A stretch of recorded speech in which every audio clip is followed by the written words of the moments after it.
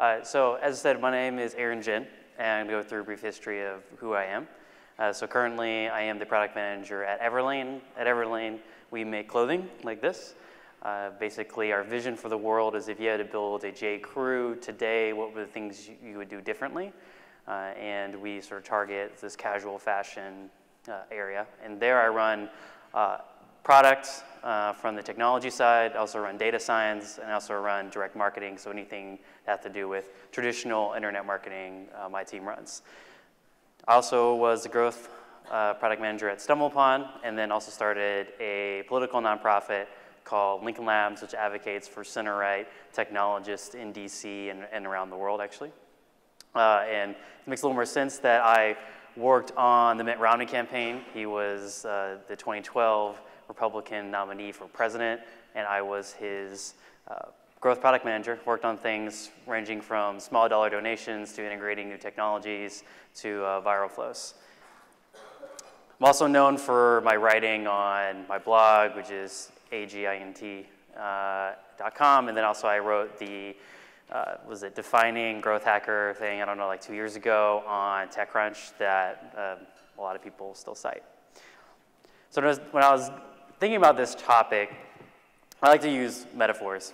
And this isn't my first presentation in another country. I was actually in Japan. I did a talk at TechCrunch Disrupt, and lots of my sort of, I guess, US pop culture metaphors just did not make any sense. So I decided to go with a very easy one, which is, what is this? It's a treasure map, right?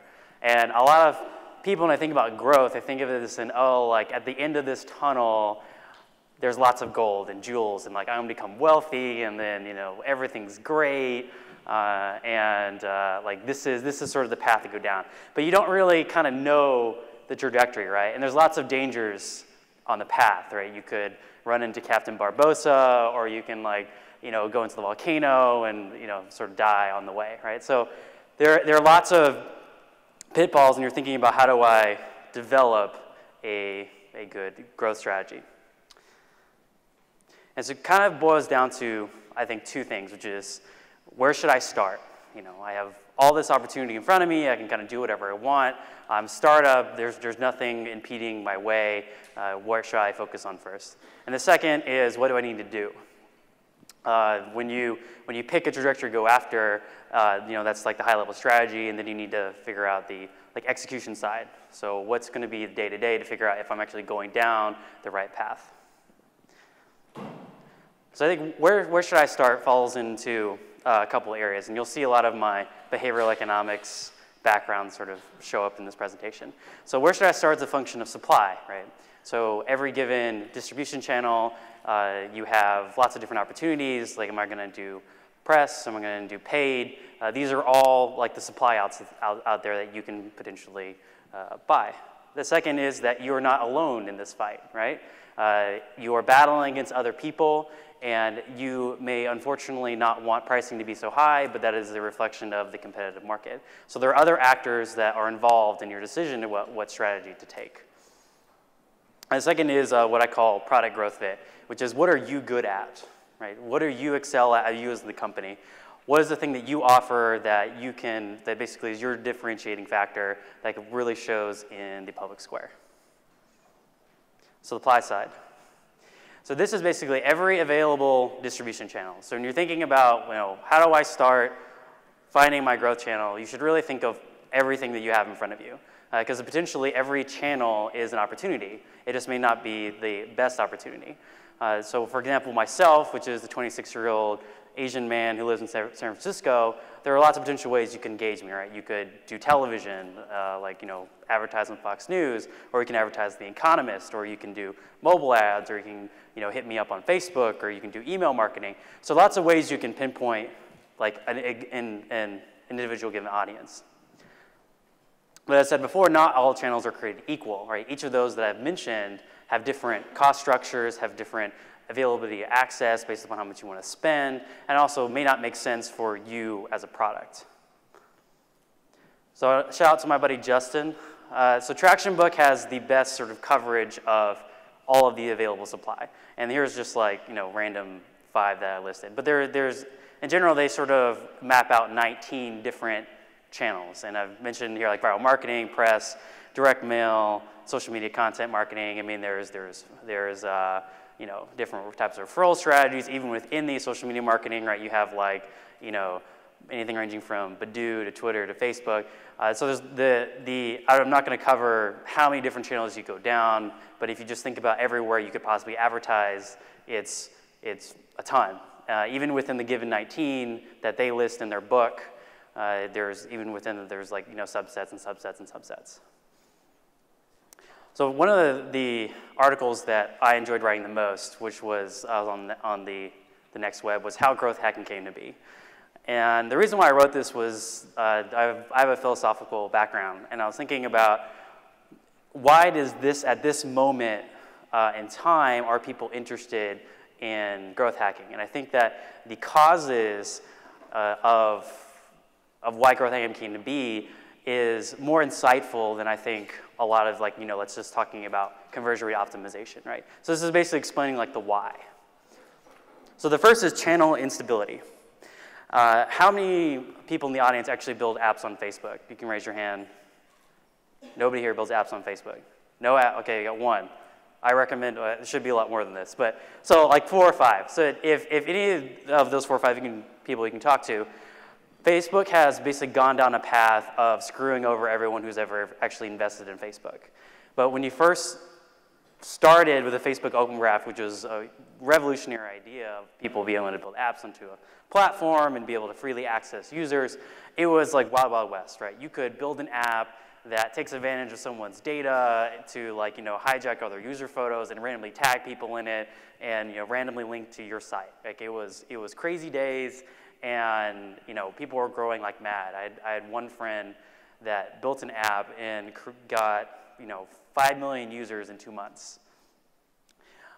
Today, it's very different. Today, there's lots of approval processes. They basically also, in the algorithm they show in the news feed, they're very judicious on people's growth acceleration. So basically, if you are on Facebook and you have a viral app, you basically will be hit down, and Facebook will say, no, no, no, you are growing too quickly.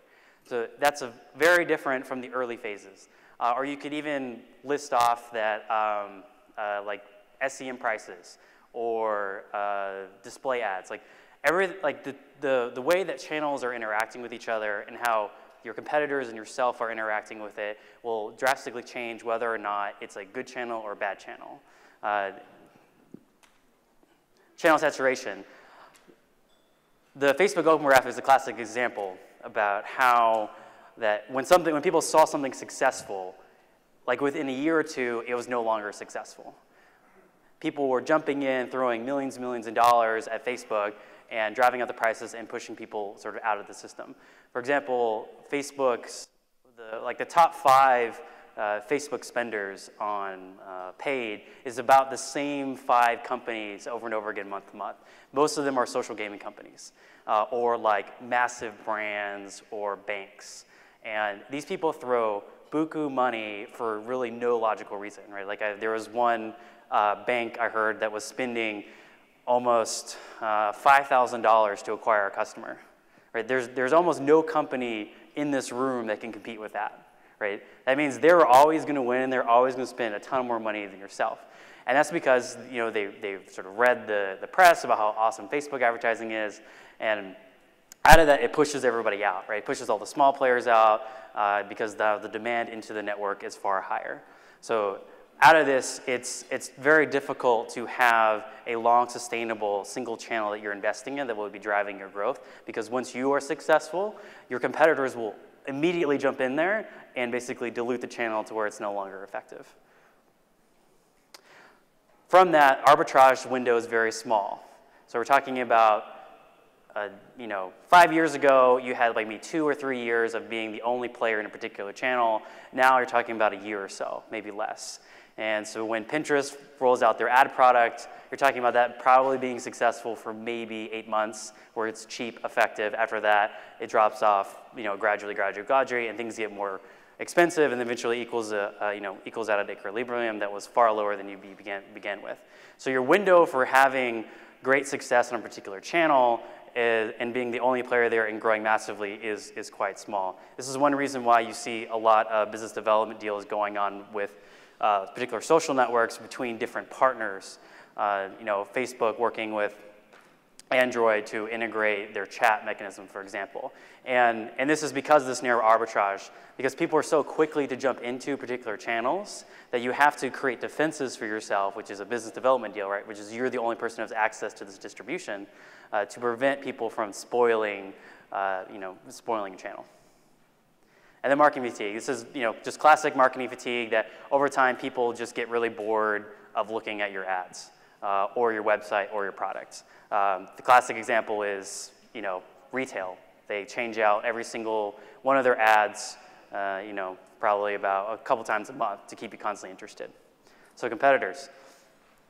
One of the things that took me a while to finally realize is that your competitors are the best place to start, right?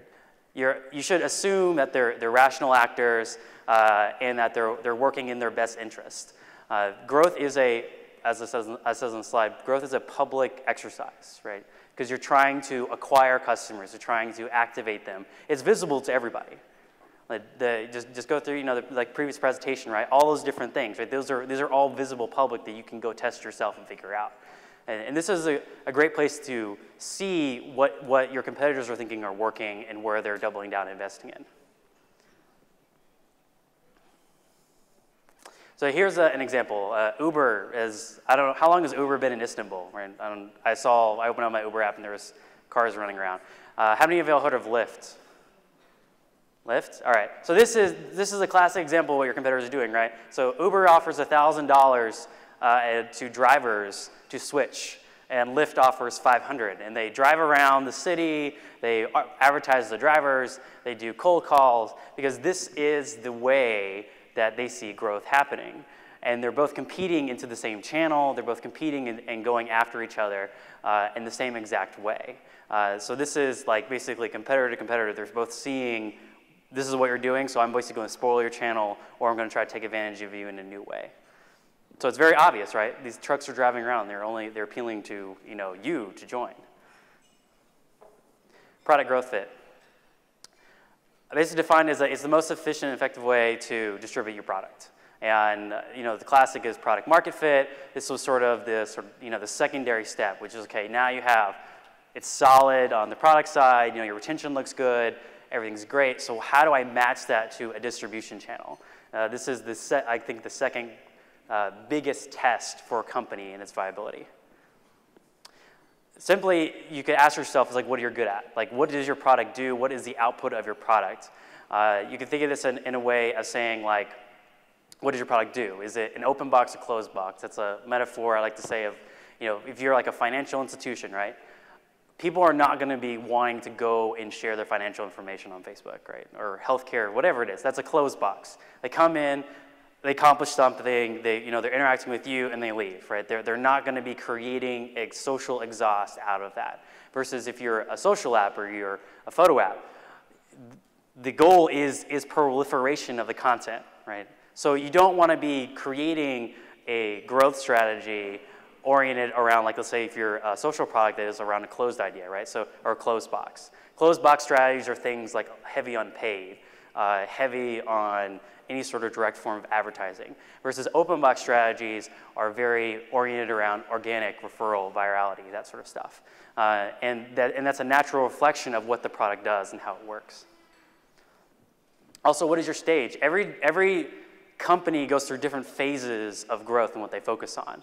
If you're a small stage company, moving numbers by 10 or 15% of like say of a nominal rate of a couple thousand is a big deal. Versus if you go to Twitter and you say those same things, or be like, I don't really care. Like, Twitter, we're at 250 million users. Our goal is to move MAU by 1 million, right? So stage of life of a company relates to how you should be investing in a particular channel, and certain channels that you would be investing in no longer are viable because it's just not worth it to focus on. And I'll elaborate a little bit more about that later. It's product growth fit. So this is an example. So Airbnb grew through scarcity of events. Some of the most classic examples of their success was the Democratic National Convention in 2008, South by Southwest. The situation that their product is most useful in is when, originally, when they first came out, this was sort of their early stage growth, was when there was no hotel rooms, right? And that happens usually during mass conferences or conventions. And so they would basically heavily advertise to people going to these regions, both through like guerrilla marketing and then also through some paid stuff, to get a hold of these people who don't want to pay $800 for a hotel room, but they're going to stay next to at a nice house down the street. Teespring, which is a crazy growing t-shirt company in the Valley, has been around for a few years. Their main growth channel is affiliates. Their product basically allows you to create custom t-shirts really easily, and then sell them. And so they're, I don't know, like probably overwhelming majority, let's say, of their growth comes from people taking those t-shirt ideas of being like, I'm with Bob, I'm with Aaron, I'm with Chris, right? And they take those t-shirts and they basically throw them all across the internet. And people are using this like easy design tool as a means of creating money, right? So creating money for Teespring and themselves. So this is a natural fit for what Teespring does in their growth channel. StumbleUpon, browser extensions. StumbleUpon's been around forever, and the most logical place for them to exist whenever, this was like, 2000, I think it started in 2002, right? Search wasn't very prolific. It was difficult to find stuff. The internet was still really naive and young, and so StumbleUpon grew primarily through having that button in your browser that you push whenever you're bored, and it launched you into like a new experience. And it's very natural for how StumbleUpon even works today, for like that being the case back in like Web 1.0 days. So here would be an example of things that kind of don't make sense for like Airbnb. And I'll elaborate a little bit on the next slide about why so. Airbnb focused on getting virality, right? It's not really something that you're like, hey, let's post to Facebook this awesome house, right? That's not really, unless you're like looking for a house to buy, not to stay, kind of doesn't really feel right. Or Teespring, paid advertising, like their product is t-shirts. It's a very, very low revenue, like your margin on it is very small, so paying a bunch of people to join or paying for even particular t-shirts like I'm with Bob custom t-shirt is you don't have a lot of wiggle room there to make it a profitable venture to invest in paid advertising. StumbleUpon SEO, like we're an iframe website, so like why would you be doing that? And so what you're looking for is the bottomless well, like a channel for you that if you constantly throw into it, you always get something back. Right? If you saw in the previous slide, you had those channels that some of them do, like for example, when I worked at StumbleUpon, I invested in SEO, but you shouldn't be investing in less efficient channels for your product unless you're at scale.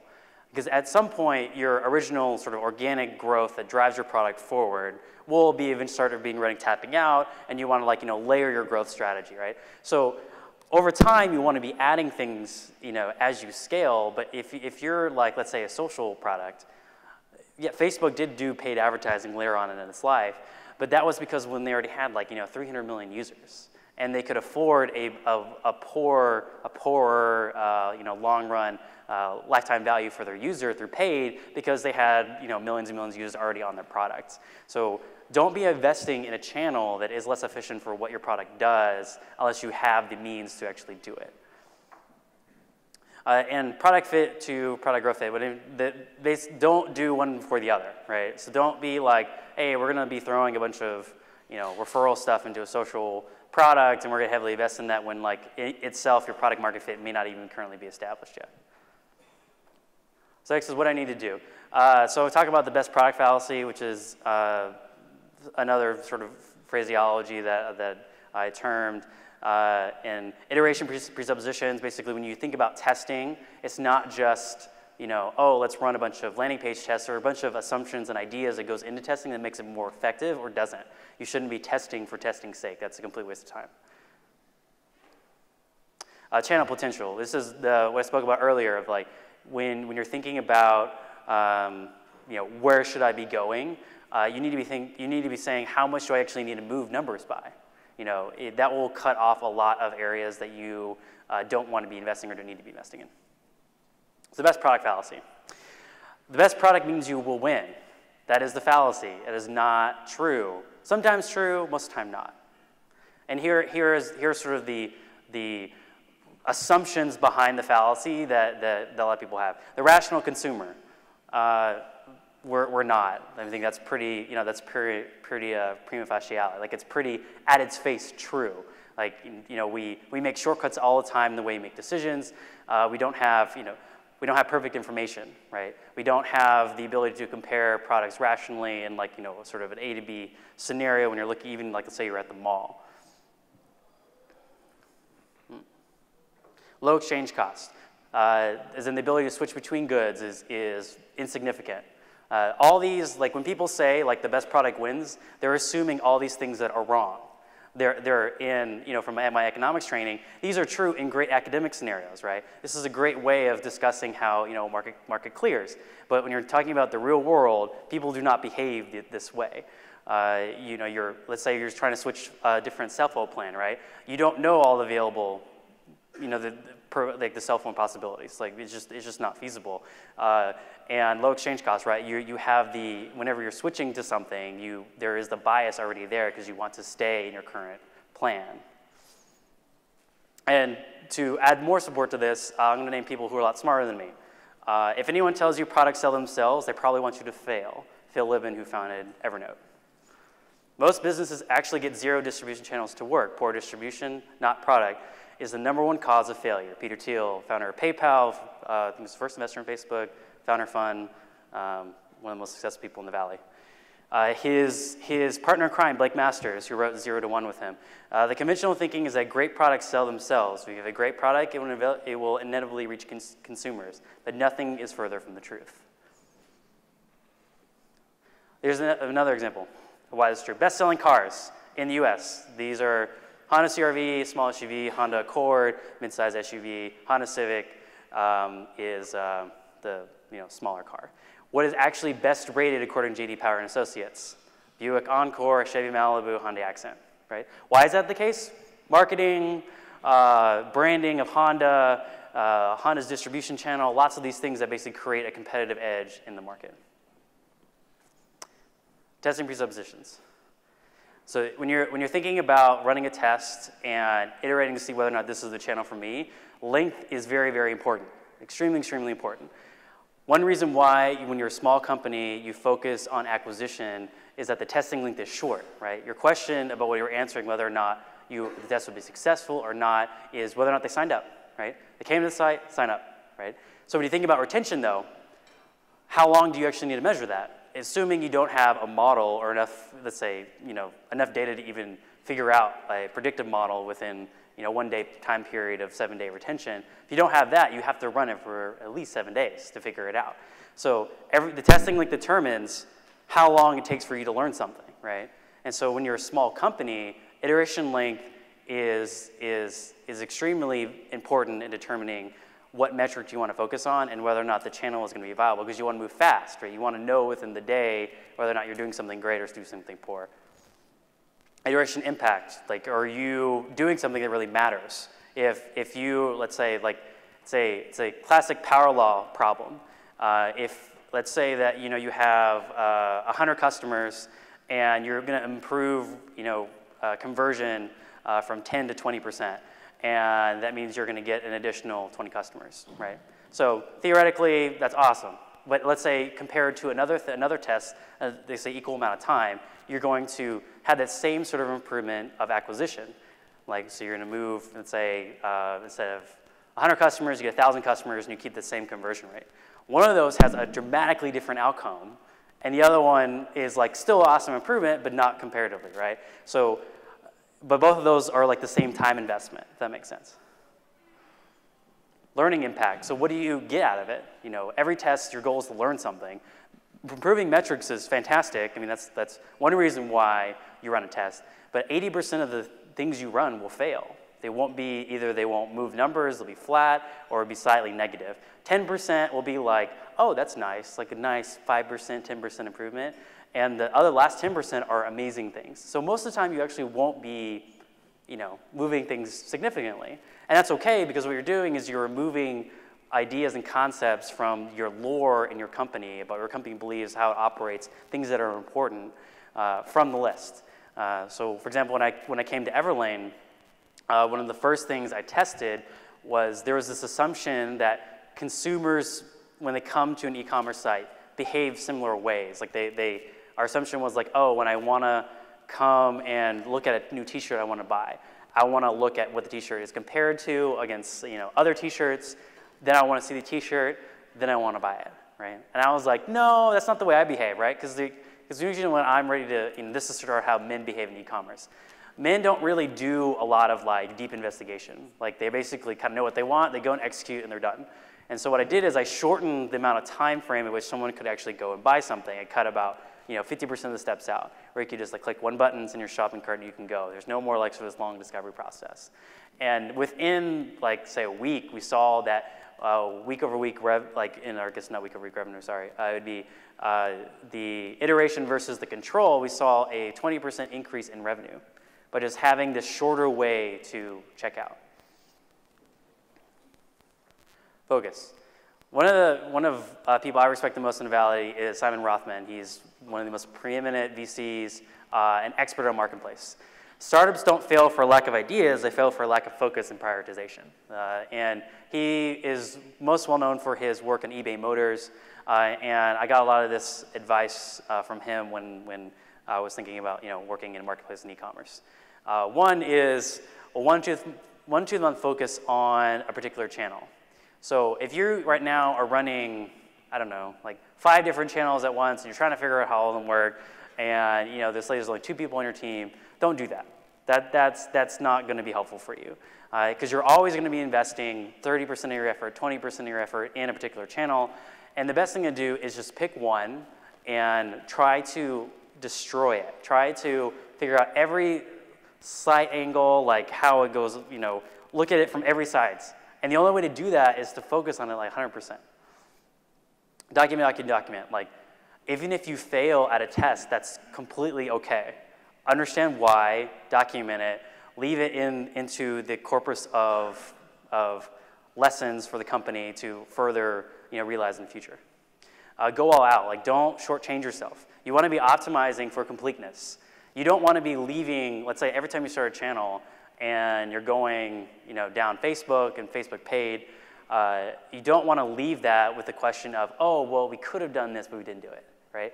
You didn't get anywhere, right? You're still in the same place you were before. Go until you feel like, okay, this is really, you want to feel at the end of a 1 to 2 month testing period for a particular channel, you want to feel, okay, like I'm completely exhausted. Like there's nothing else I feel like I can do. We can cut this off the table and refer it to a different point in time. Channel potential. Not every test has the same worth. And particularly, like this is how different growth teams, back in California think about it. So Twitter's growth team, they're looking for monthly impact of 1 million plus on monthly actives, right? So that cuts out a lot of things. Things like landing page optimization. They're like, we don't give a crap about that, right? And that's why you see if you have Twitter now, they're focusing on what? They're focusing on discovery. They're focusing on how feeds interact with each other, right? So when you're looking at the scale of the things you're trying to achieve, that will greatly impact your execution, your growth distribution channel, and like the things you want to test. At Everlane, we focus on revenue impact of 5 figures or more. That cuts out a lot of things that are worthy of testing, but just don't meet what the business goals are. At Facebook, theirs is probably the most interesting and difficult problem. Their thing is like population, or the percentage of internet penetration for the population, right? Like that is an incredibly difficult, think about it, problem to solve, like, because that's one reason they have this internet.org effort of trying to get internet to as many people as possible. Because everyone else, they're sort of just like, we've sort of tapped out. We need to start investing in people who are like at their youth phase when they're just getting on the internet. That's when we want them to get on Facebook. So they're focusing on different. What they're investing in is like Wi-Fi and balloons, and like paying for internet access in Chile, and handing out phones in Africa. Like completely different things to focus on than we would at Everlane or even Twitter.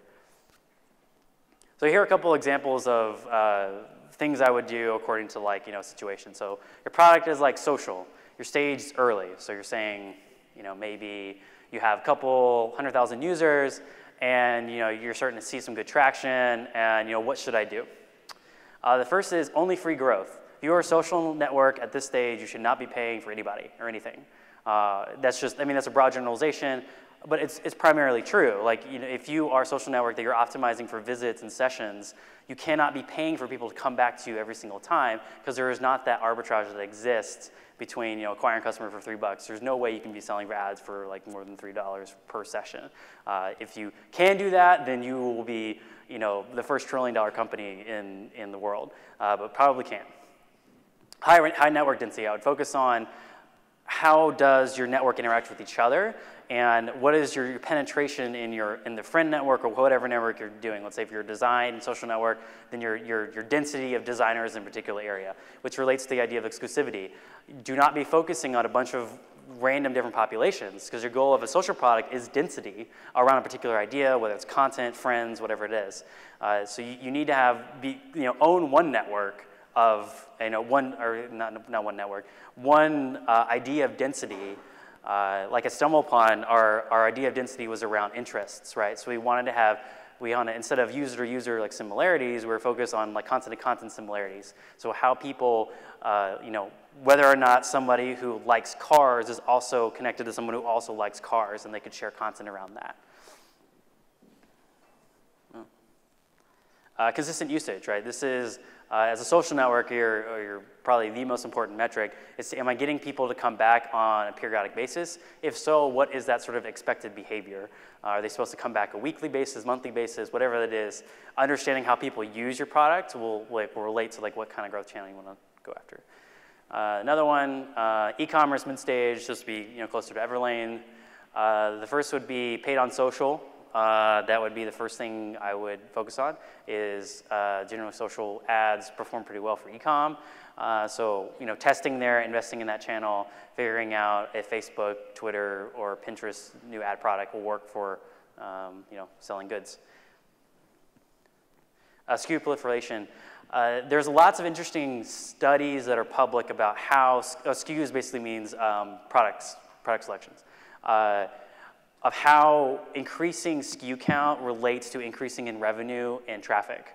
And for different companies, it affects people different ways. For example, on ModCloth, it was not linear. It was basically exponential for certain things, like black dresses. That had an exponential impact. So the more SKUs they had, an exponential impact on traffic, orders, et cetera. But things for like, let's say, I don't know this example necessarily for ModCloth, but like for product SKU selection of shoes, it may not be, maybe like a one-to-one relation, right? So understanding how your SKU count relates to your top line level growth is really important for e-com. And also it helps manage inventory concerns, stuff like that. So this is really, really important when you're in mid-stage, is how your product selection varies and drives your revenue. Because if you're getting a bunch of SKUs and it doesn't drive revenue, then you're basically putting your company at risk of going bankrupt, because you have a bunch of exposed risks inside of inventory. Monthly repeaters, how often do you expect to come back? Whether or not you can drive something once a month or 6 times a year, that sort of thing. Direct marketing, this would be catalog, traditional ways that people go buy retail goods. Magic of growth, so this would be like my concluding section. It would be, people think of, this was a blog post I wrote a while ago, and this is, has anyone seen this movie, The Prestige, right? Awesome movie. It's before Christian Bale went crazy. Like this is like a great example about when people think of growth, they often think of this like, crazy magic trick that just blows your mind and expects you to come in and throw pixie dust and stuff, and it like, magically, balloons. And if you saw in the movie, right, he invents this, crazy trick that like drives his competitor completely mad, and into a state of like immoral decisions. And all it was, his trick was that he had a twin, right? Something completely simple that no one ever thought was the case. And so when you're thinking about growth, and you're thinking about investing in this sort of new idea, or I say new field, probably not necessarily new ideas. It takes time and consistent effort, and a lot of the other presenters will also be talking about that. It's not something over. Always staying on your toes and constantly investing in new things. So, thank you.